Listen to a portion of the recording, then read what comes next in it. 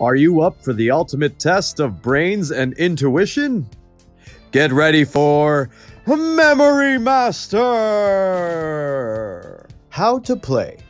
It's simple. Memorize, switch, and match. Earn points when your team matches cards. Be the first team to get 12 points and become Memory Master! Let's break it down.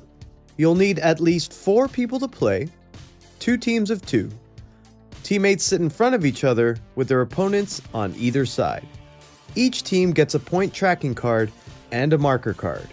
Use the marker card to indicate how many points the team has earned throughout the game.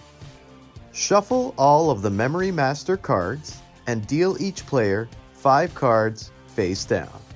Everyone now gets up to 15 seconds to memorize the 5 cards in their hand. Once you have memorized your cards, swap them face down with your partner. After you and your partner have exchanged cards, you now have up to 15 seconds to choose one card from your hand that you think will match the card your partner will pick from the hand you just gave them.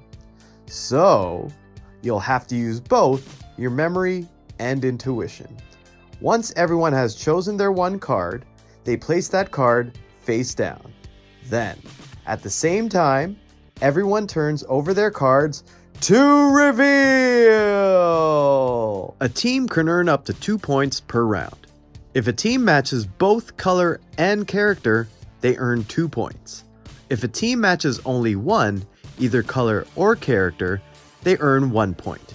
If a team does not match anything, womp womp womp, no points. Keep track of the points earned for each team with the nifty scorecards.